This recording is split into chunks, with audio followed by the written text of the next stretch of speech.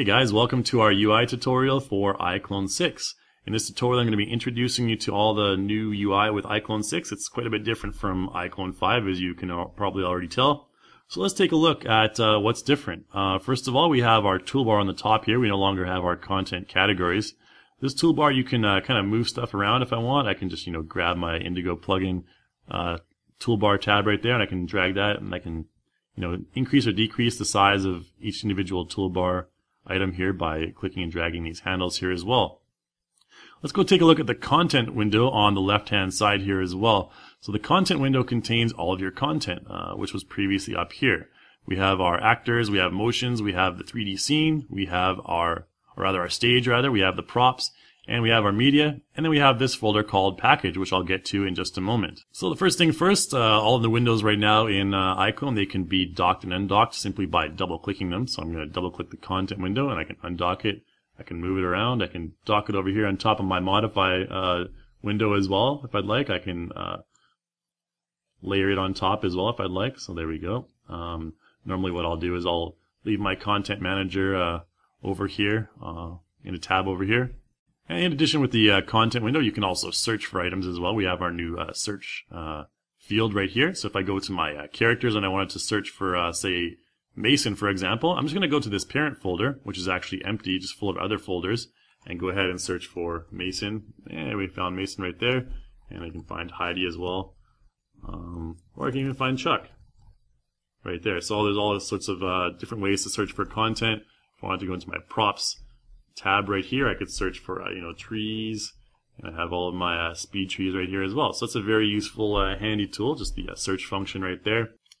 In addition, if I go to my let's see this scene view right here, if I press Control 1, I can change the size of the icons in my content window as well. List view, medium view, and large view right there.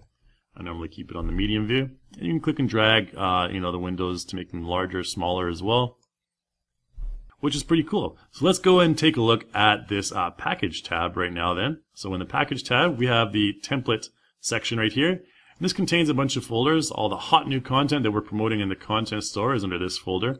All the new stuff, this is all the newest content that we have released in the content store. If I double click one of these, it'll just load up the product page here in my Google Chrome.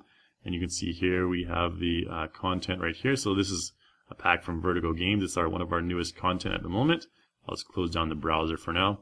And then we have content that I've purchased, but it's not installed yet. So this is content that has been recorded onto my account as purchased, but it has not been installed yet. So we have all kinds of stuff right here.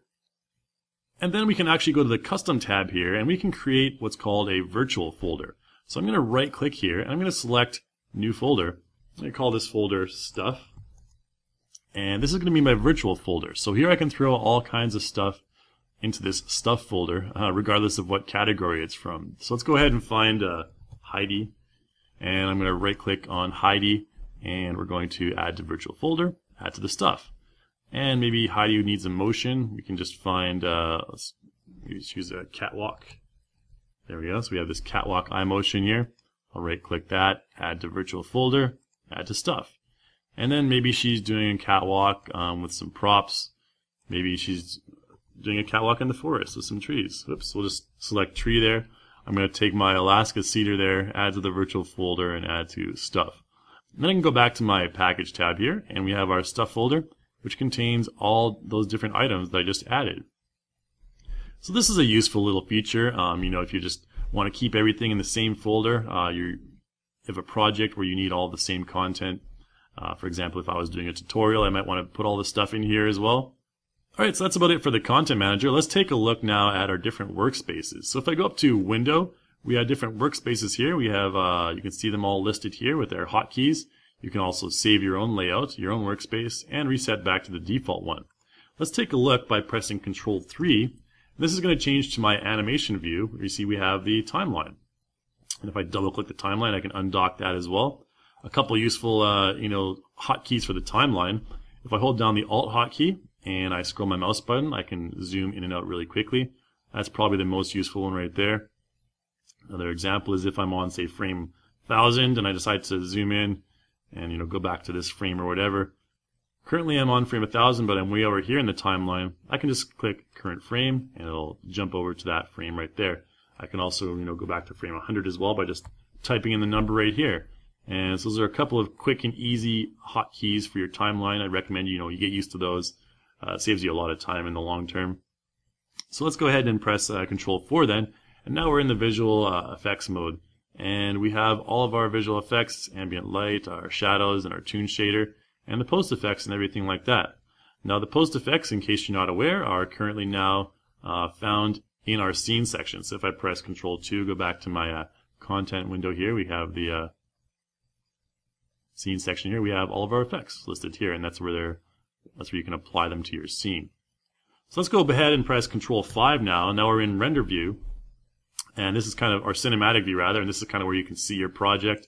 You can play it, and you can, there's not much animation here except for this little speed tree thing here. But this is where you can, test out your final render. You can choose the final format and everything like that.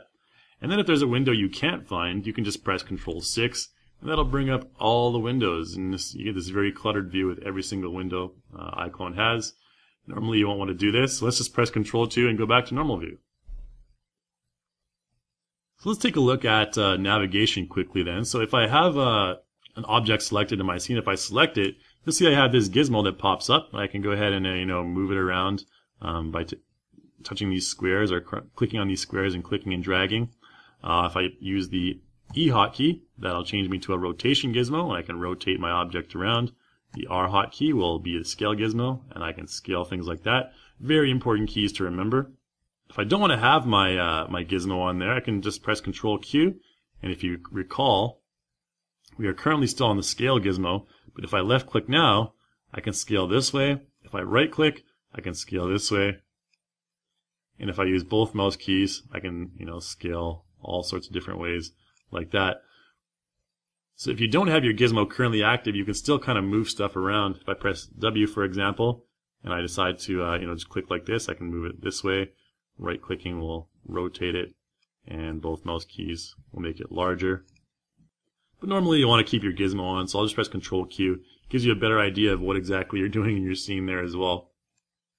And to navigate the camera, if I press Alt and I right click, I can pan around my scene like this. If I hold Alt and I left click, I can simply dolly back and forth like this.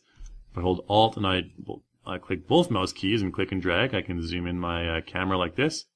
If I hold Alt and I hold Alt Shift and click both mouse buttons, I can zoom in really fast like that if I'm at a huge scene. And if I select this item right here and I move my camera way over here, I'm like, where is that thing again? I press the F hotkey, it'll focus right on it, and then I can get back into my regular position right here. That's some useful navigation tips right there. If I want to take off this grid, if I think it's an eyesore, I can press Control G to take off the grid as well, which I normally do. And now there's a couple of cool camera hotkeys as well. If I have my cube selected here and I press the U hotkey, I can toggle between my prop and the current camera properties. So in the modify panel here to the right, I press the U hotkey. It'll go ahead and select my prop, press U again, and it'll select my camera properties. And here I can, for example, if I wanted to zoom in, I can just go ahead and activate my depth of field, pick a target, pick this, and you can see we have that nice depth of field in the background. And then I can go ahead and U and go back to my cube properties right here. So that's a very useful hotkey there. We'll just deactivate that depth of field for now. Another useful one is H. If we press the H hotkey, we can toggle between our preview camera and our last selected camera. So H, H, H, H. You can also, select it up here and toggle that way as well. That's some quick camera navigation for you. Let's go to our scene tab and take a look at this one now. I'm going to double click this one just to expand it a little bit. And you can see we have a couple of different conditions here now listed in our scene view. So if I select this, hollow cube right here, and I decide to zoom in on the hollow cube there, I can make that invisible just by, clicking the eye condition there, or the visibility condition. I can decide to lock it. That way I cannot move it or scale it or anything like that. If I, press the Q hotkey and I select all the objects around it, I can press the W hotkey and, move them all. Everything will move except for that one prop. Press Control Z and undo that for now. And then I'm going to unlock that for now. And we have different render modes as well. So we have normal, smooth, and our wireframe, and our bounding box for physics. Now let's go back to normal for now. And we'll talk about wireframe mode in just a little bit. We also have our shadows here, so let's zoom in a little bit so we can kind of see the shadows a bit more. We have the option to cast only shadows, doesn't receive shadows. We have the option to receive only. We have the option for no shadows. And then we have all shadows as well. So we'll just keep it right there for now. We also can assign physics states to our props via this condition section as well. And then we have our real-time surface smoothing, not real-time smurf. So I'm going to zoom in a little bit on the edge here. We can see we have this kind of jagged edge here a little bit. If I press my real-time surface smoothing option there, you can see that kind of really smooth things out. And this is basically modifying the mesh a little bit just to kind of smooth out the corners. So let's take a look at this in wireframe mode. To get into wireframe mode, you can press Control R as a hotkey. And take a look at this now. If we have the surface smoothing on, real-time surface smoothing, you can see the high polygon count. If we take that off, it becomes very simple again. So this is a really interesting thing to have on your props if you want smooth edges. If we zoom out, take a look at this wireframe. You can see when we zoom out, the polygon count seems to get a little bit smaller. And that's because we have, currently we have level of detail set to performance, I believe. I'm going to press Control P to go into my preferences here. And in the real-time render options, we have level of detail set to performance. Now this is if your scene is very, very heavy to render, you can set this to performance. If I have it set at quality and I zoom out, you can see it maintains that high polygon count regardless of how far we zoom out. So that's kind of a cool thing to know about. If your scene's getting very heavy, you'll probably want to set your stuff, the performance. If you have real-time surface smoothing, set your level of detail to performance, and that should help, speed things up a little bit. So we'll just go ahead and close this down for now, and I'm going to toggle the wireframe mode off now. And again here, if I want to, if I have a huge project, there's so much stuff in my project, I can go up here and I can add a filter. So if I only wanted to show the props, I can just select none here. I can select prop. And if I want to show everything except for the props, I can invert that selection. And now we have everything except for the props. Then we can go back to none or all. So that's a filter just for kind of selecting stuff from your scene. You can also search for it up here in the search field as well. So let's go ahead then and just dock that scene window back onto the left-hand side here. Now another cool thing that you can do with iClone 6 is you can drag materials directly onto your channels in the modified panel. So let's maybe select this hollow cube again. Let's go over here to the material list right here. By the way, if you want to scroll between these options here, you can just use your mouse key as well. You can do that on the content manager, the scene manager, and everything. If you're too lazy to click it, go ahead and scroll. So let's go ahead. I have a explore window prepared here full of materials, so I'm going to go over to that right here. We have all these textures right here. So you can see we have this hollow cube selected. Its diffuse texture is right there. Now what if I wanted to click and drag a new material onto that? I can just click and drag this asphalt right here and drag it directly onto my channel right there, my diffuse channel. And you can see we now have this nice looking asphalt hollow cube. So that's kind of how you can basically click and drag anything from Explorer into iClone now. If you want to select a material, you can just use this picker button right here, and also use the B hotkey. We can select this. It won't really work for props that only have one material in the first place. So let's go to our content manager and let's bring in Mr. Mason here. I'm going to search for him. I'm too lazy to go through the directories. So we're going to drag in Mr. Mason here.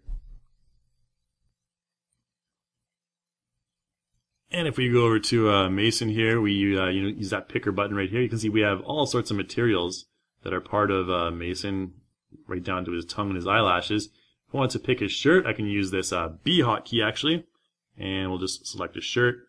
Bam, there we go. So we've selected the shirt. We can change the color of his shirt if we want. Diffuse. Let's just change that just for fun. We'll just go ahead and change his diffuse color to something like give him a blue shirt. There we go.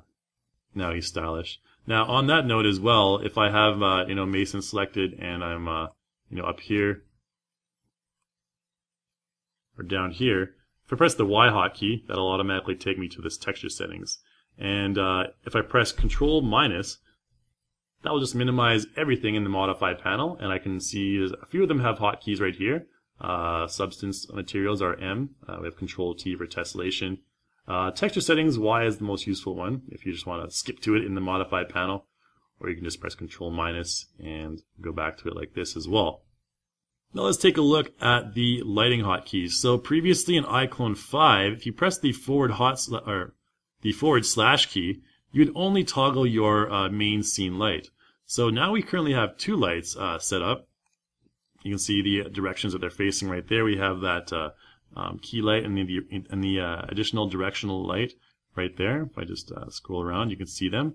Now if I have my light selected and I press the forward slash key, I can change my main scene light like this. And if I have, a prop selected and I just decide to do something with that, I can press forward slash, and that'll be the same light that I just had selected before. So currently now, if I choose this directional light here and I press forward slash, now I can use that one by holding down the forward slash key and just moving around my gizmo like this. And then if I go to a prop and I select the prop and I press forward slash, it'll again select the last selected light. So it won't select the scene lights. This is kind of useful. A very quick hotkey if you're refining your lighting and everything like that.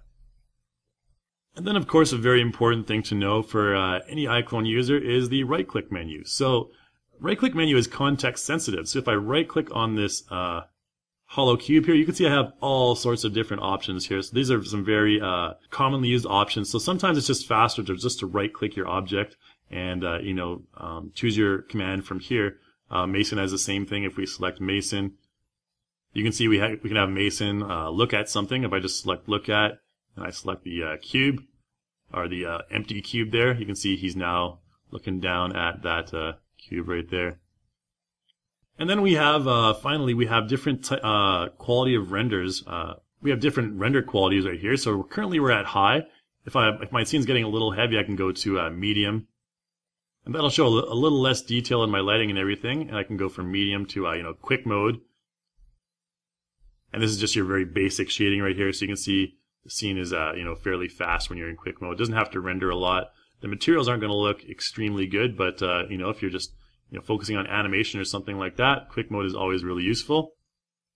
Now, one final thing here, if I zoom out of my scene and I just decide to right-click somewhere away from my scene, let's deselect Mason there. I'm going to right-click. I can choose Create. I can create a directional light, a spotlight, a path, or a camera. So these are some very useful, things to have if you just have nothing selected and you right-click on your scene. Let's make sure nothing is selected first. So just click on the sky, right-click, Create, directional light, spotlight, or whatever camera. You can also go up here and create, some primitive shapes, some surfaces. These are some very useful items that you can add into your scene. So they're just appear in the Create menu. Add lights and add cameras and everything like that. So that's basically it. We'll have a list of hotkeys in the YouTube description below as well. If you want to, focus on your iClone speed, you can check out all the hotkeys and everything like that. Let's just go back into high quality mode here. And that's one thing that iClone's really well known for is being quick and easy to learn and intuitive. So I'd recommend check out your hotkeys and set up your workspace however you'd like. With iClone 6's new Qt interface, you're able to totally customize your UI according to your own personal workflow. Again, so hopefully you enjoyed this tutorial. Hopefully you learned a lot of hotkeys and stuff that'll help you in the future. And thanks for watching.